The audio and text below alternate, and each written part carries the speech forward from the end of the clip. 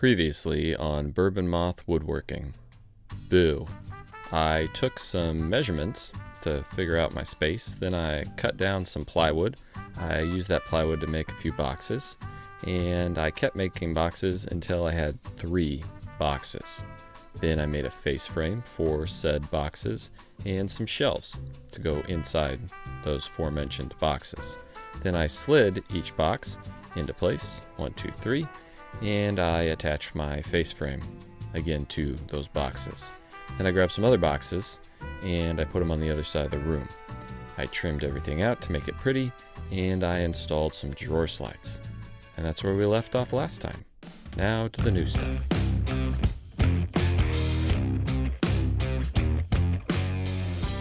So after getting all of my boxes in place and trimmed out and my drawer slides in, it was time to start making my cabinet doors and drawer faces.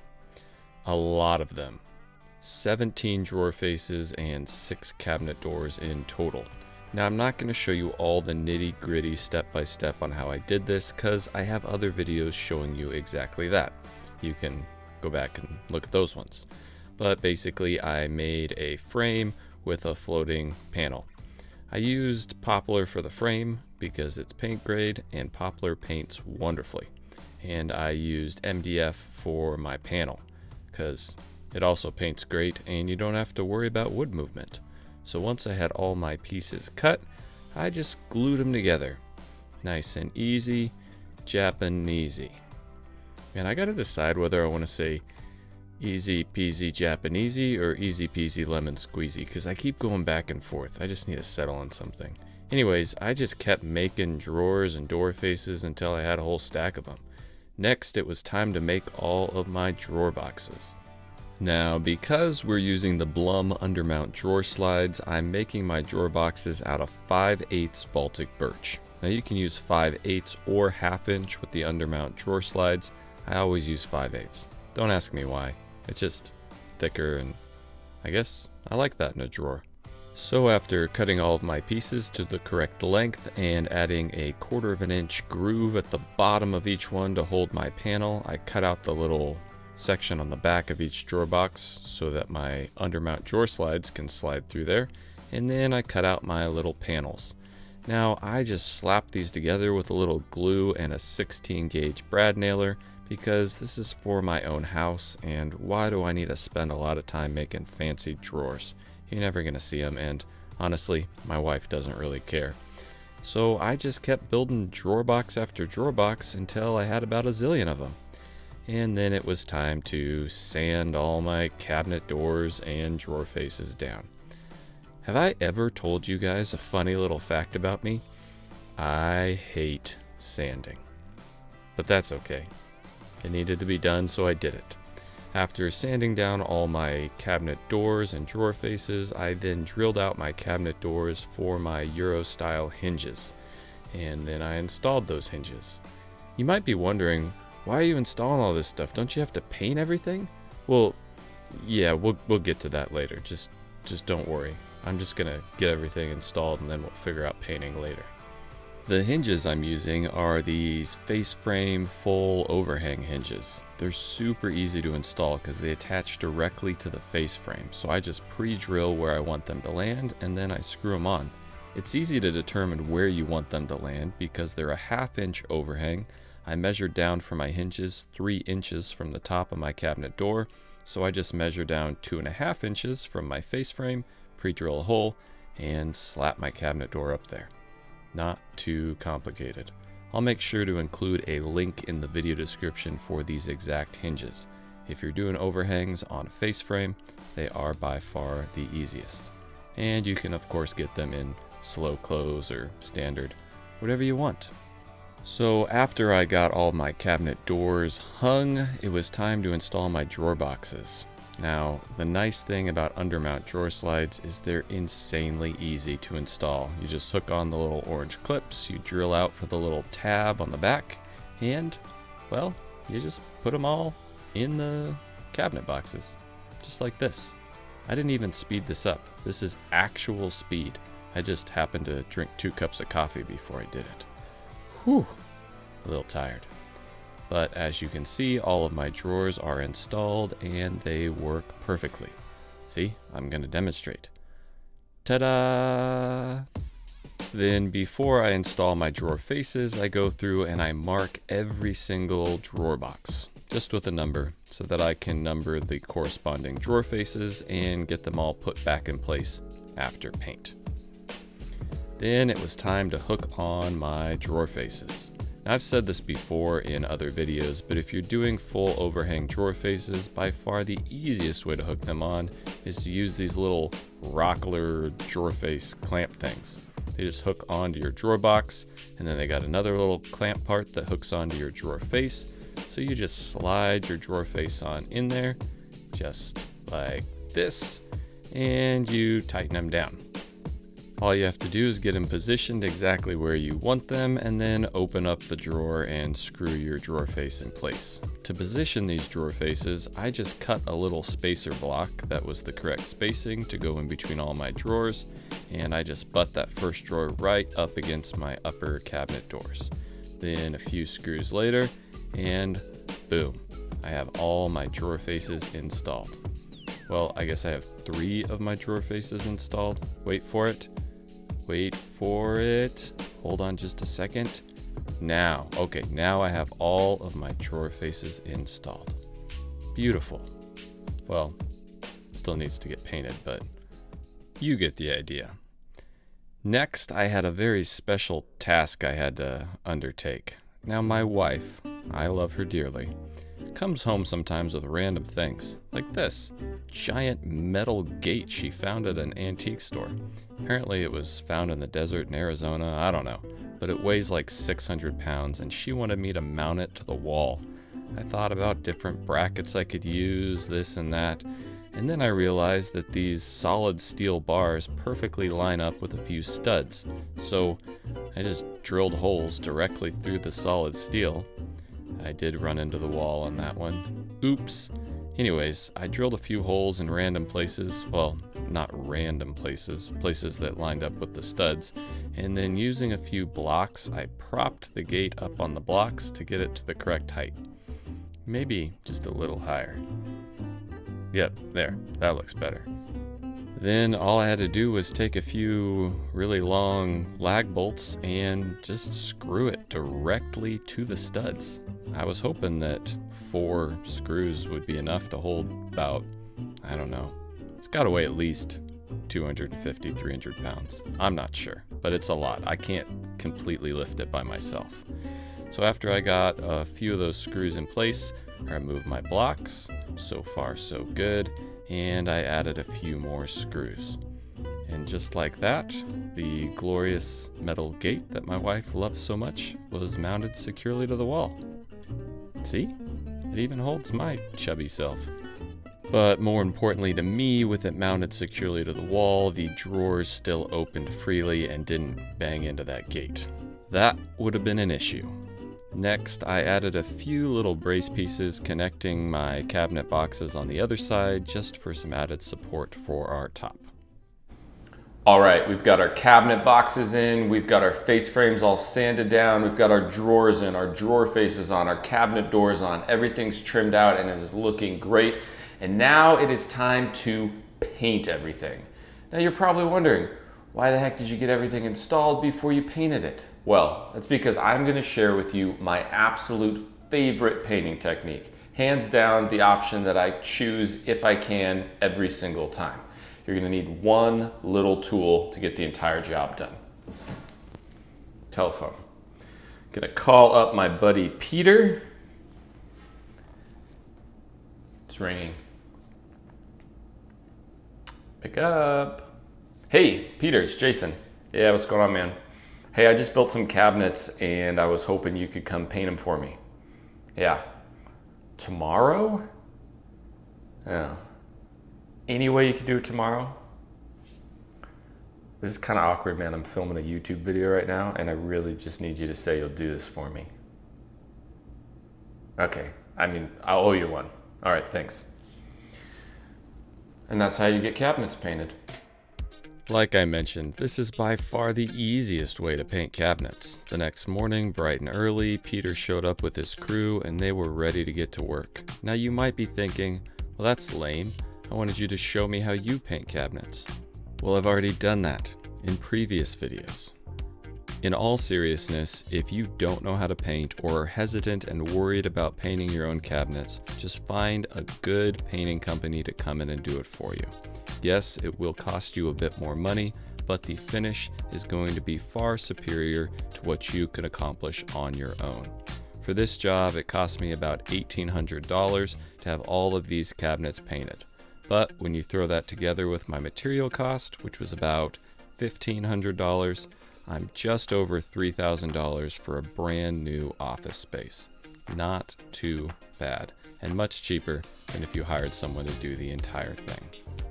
Peter and his crew managed to get all of my cabinet face frames painted in one day, and they took all of the cabinet doors and drawer faces away, and they'll bring those back in a few days painted and ready to be installed. In the meantime, I wanted to get my lights all figured out above the cabinets. Now, if you remember from the previous video, in this little alcove there was already some can lighting that we covered up with our new cabinetry. So I wanted to rewire those can lights and install some gooseneck lights that hung out over the new built-in. So first I had to drill some holes in the drywall to install my little electrical boxes. Now I will start by saying I am not an electrician, so if I'm doing this wrong, sue me, whatever, it's my house, I don't care. But maybe check with an electrician before you do your own lighting and wiring. See, here's a huge mistake I made already. I didn't realize that that wasn't just drywall there. There's actually a floor joist. But I had already drilled a big hole in the drywall, so there was nothing left to do except drill all the way through the floor joist. I mean, that can't weaken it too much, can it? Seriously, I had no clue if this was completely wrong, but I just went for it. Next, I got up in my attic space and I installed these little 4-inch electrical light box things. Like I said, I know nothing when it comes to electrical. I just know you have to have the box in the right place and then get the wires in there.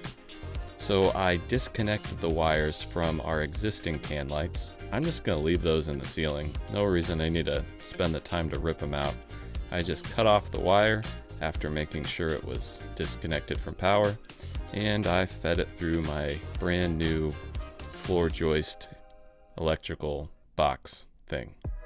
I'm sure a bunch of you guys are just shaking your heads right now. What the heck is this guy doing? Well, it looks right from the outside, and that's all that really matters, right? I mean, my house didn't fall down, so just get off my back.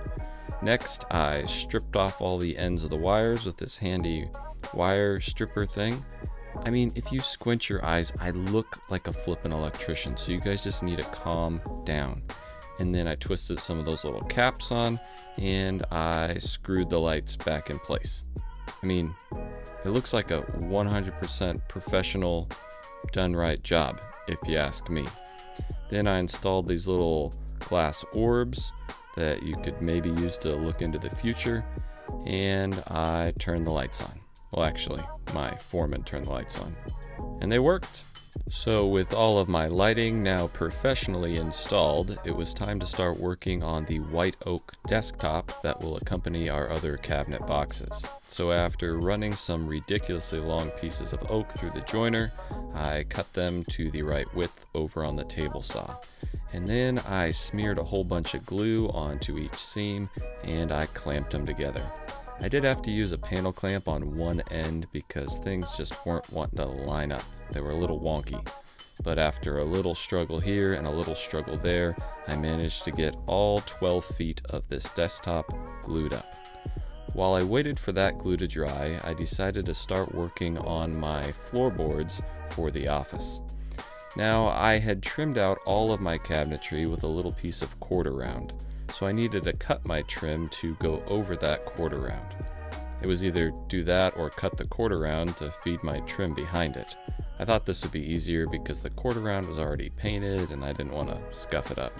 So I just traced out the quarter round onto each piece of trim and very carefully I cut it out with the jigsaw. This isn't that bad. I just cut it kind of away from the line, and then I use the jigsaw blade to kind of shape it to get it right up to that line. It's a little bit of an art form, but it's not too bad if you just take your time and go slow. Then with all of my trim pieces cut, I slipped them into place. It's shots like these that really make me think I missed an opportunity to be a plumber. I mean, come on, man, pull your shirt down. Who you trying to show your backside to? Kids watch these videos. Ugh. But the important part is my trim fit perfectly over those pieces of quarter round.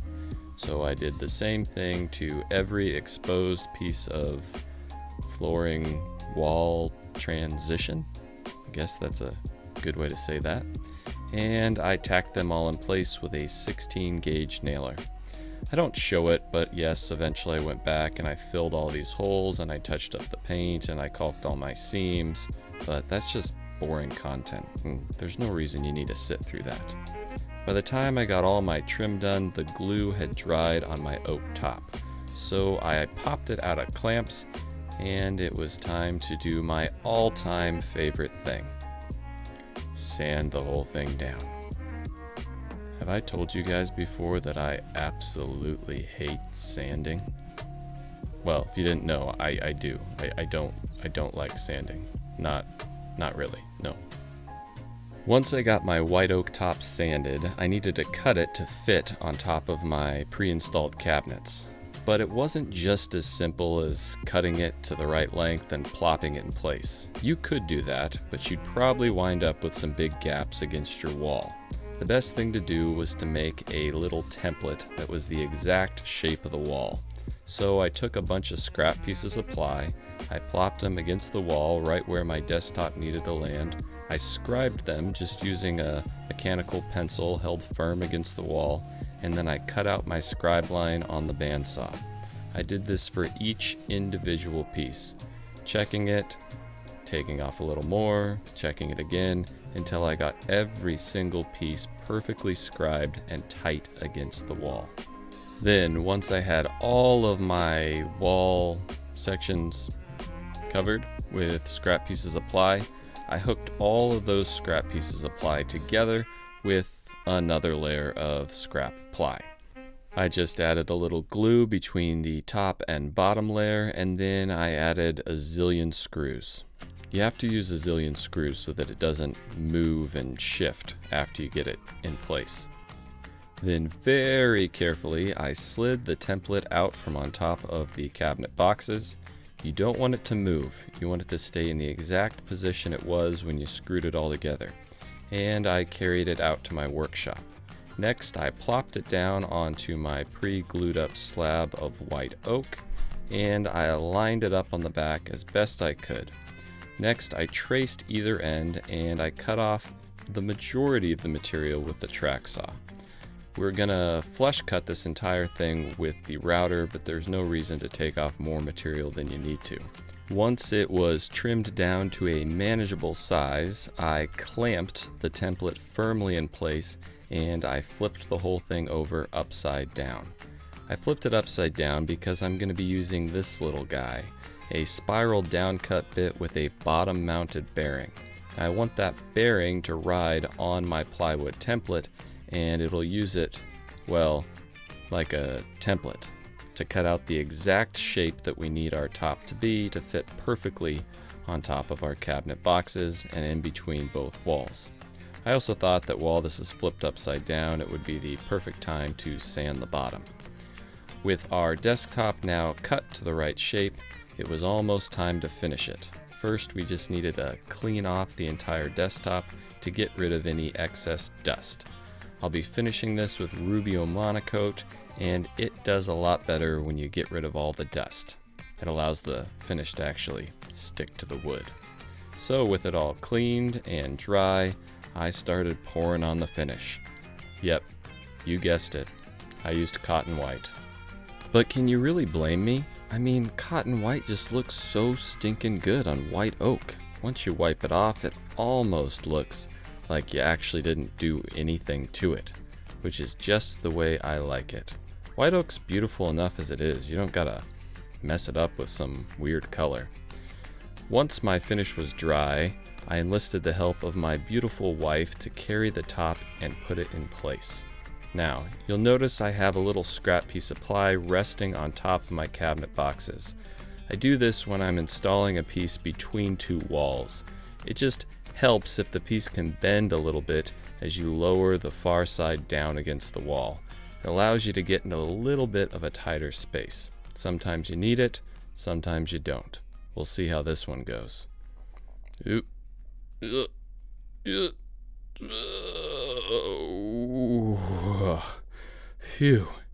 It fit in absolutely perfectly. Yes, it takes longer to make a template and cut it with a router, but you can't argue with success.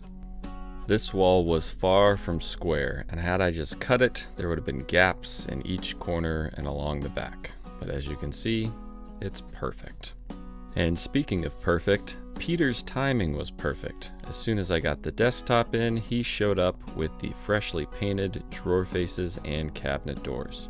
Now, I assumed he was going to pull these drawer faces off the drawer boxes and paint them, but he just took the entire drawer box and painted them while they were all hooked together, which made installing them just that much easier. All he had to do was just slide them in place, and we were ready to go. And by we, of course, I mean me. He left me to install the cabinet doors, as those needed to be adjusted slightly as I put them in. Now, the paint was still pretty fresh, and whenever I'm dealing with fresh paint, I always like to throw on a pair of rubber gloves just to avoid leaving any fingerprints or imperfections in the new paint. It actually works really well. So I slowly and very carefully just started throwing the cabinet doors up there. A little adjustment here, a little adjustment there, and before long I had all 6 doors in place, and they were looking black, very black. But that's what I asked him to paint it. Well, I mean, what I'm trying to say is I asked him to paint them black, so that's why they look black. Anyways, finally, with all of my drawer faces and cabinet doors installed, it was time to start hooking on the hardware. To drill out for my hardware, I used this slick jig I got from True Position Tools. I used to make fun of this thing, but when you're doing a lot of drawers and you have to repeat drilling out the exact same spot, the True Position jig works amazingly. They're not even paying me to say that, I just love the thing. So I pre-drilled all of my holes and I hooked on my hardware. Yes, it's a black floor with a black cabinet with black lights and black hardware. But that's literally the coolest color combination you could possibly think of. Black on black on black. Even my gloves are black. Even my son's black. Man, what a beautiful trifecta of colors all coming together to make a great looking office. The only thing left to do was to install our last few pieces of hardware onto the cabinets over on the other side. And with that, our office was complete. Remember, it used to look like this, a room full of junk and clutter. And now it is a beautiful, functional room that'll probably get filled with more junk and clutter. But we won't talk about that now. For now, just soak in the good vibes. A beautiful office space. From this nasty hole of mess and debris to, well, this. A well-organized, expertly built storage unit that will probably get filled with junk and debris. Man, let's just not even think about the future. Just enjoy the present. For now, it is clean and tidy and beautiful. I mean, sure, I know it's not going to stay this way. I know that in a matter of minutes, my son's going to come in and play with his trucks and probably ram them into the black paint. But in this moment, right now, before that happens, can't we just enjoy how it is? Perfect? Can't for once we just live in the present and not focus on the future? Can't we pretend that these drawers will always be perfectly organized? That each thing will have a place? That each drawer will have a function, a design? That's my dream, and don't you dare take it away from me.